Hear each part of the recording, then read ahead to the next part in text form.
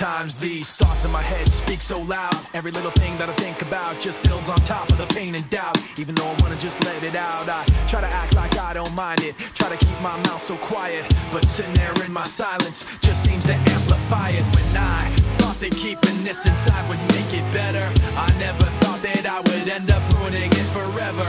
But every time I think I got everything put back together, I end up making more regrets, making more regrets. Falling from grace, I watch it all come apart, knowing I could have changed it all from the start. Fighting myself, I always lose.